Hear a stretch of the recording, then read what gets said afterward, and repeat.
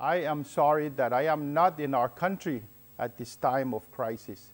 I acknowledge that we are now indeed experiencing a crisis in our country.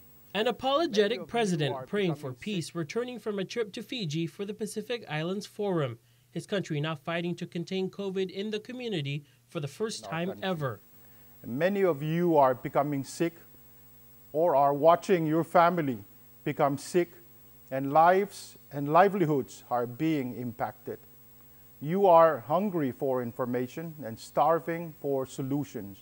My duty is to provide these for you.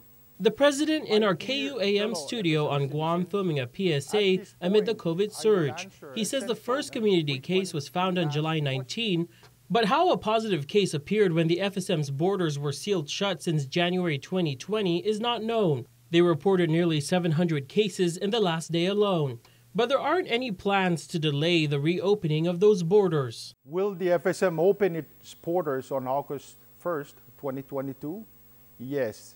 The FSM will fully open its borders on August 1st, 2022. The president is expected to make his way home on that day. Anyone who wishes to travel to the FSM will need to be fully vaccinated against COVID-19, including booster doses if eligible, and must have physical possession of a negative COVID-19 test result conducted via a PCR test within 72 hours of their departure from Hawaii or KUAM to the FSM.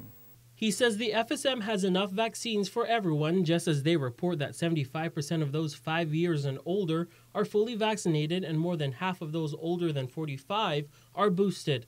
The COVID-19 treatment Paxlovid and monoclonal antibodies for more than 21,000 people are available.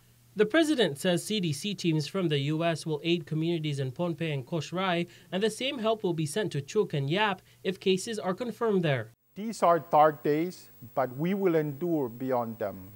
The sun will rise tomorrow, and we will adapt to and overcome COVID-19. The president is expected to issue a decree on July 30th requiring mask wearing in public places and for those who are sick to get tested and to stay home. He's also urging the public to stay home except for essential business. I think the